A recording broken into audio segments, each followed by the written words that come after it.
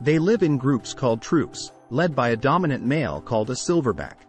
These troops create a supportive environment where communication and cooperation thrive. Gorillas' intelligence often goes unnoticed, but they possess a level of cognitive ability that is truly astonishing. Just like humans, gorillas display a wide range of emotions. These emotions contribute to their strong social bonds and interactions within their troop. Gorillas are not just a single species. They are divided into two distinct species, the eastern gorilla and the western gorilla. The term, silverback, refers to the silver-colored hair that develops on the back of dominant adult male gorillas. These silverbacks play a crucial role in protecting and leading their troops, making important decisions for the group's well-being. Gorillas construct nests to rest in at night and during short breaks throughout the day. Gorillas in the wild can live up to around 35 to 40 years, while those in captivity can live even longer. They live in groups